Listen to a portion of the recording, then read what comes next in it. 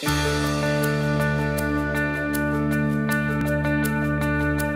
a student athlete at Harvard has been the highlight of my college career. I could not imagine coming into this school, let alone any school, without the team and family that I had right off the bat. I always knew I wanted to play college volleyball in high school, but I could never have guessed the influence it had on my life and will continue to have on my life for forever and in work. And although I'm done with volleyball, I will never forget what I learned here at Harvard.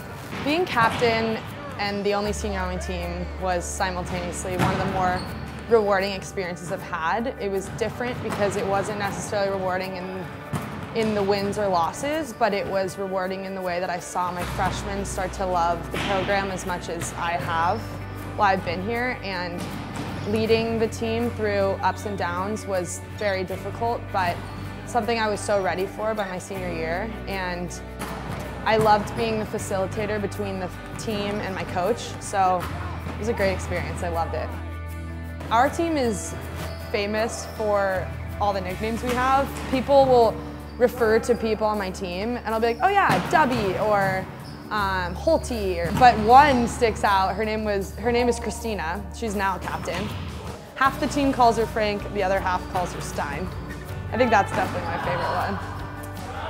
What I like to think about my place in Harvard history is the influence as a female volleyball player for the women's program here especially. I think my past 4 years has put a mark on Harvard women's volleyball that was there before, but was definitely solidified during my time here. And my parents were amazing. They're in a lot of the video footage we have from the team. My dad's in the back like cheering, and they were just a huge support system for me. And then the team was the other thing, and Coach Weiss and Jeff and Arturo when he was here, and Matt, the trainers, everyone. Endless support. I'm so grateful for everything that I had while I was here.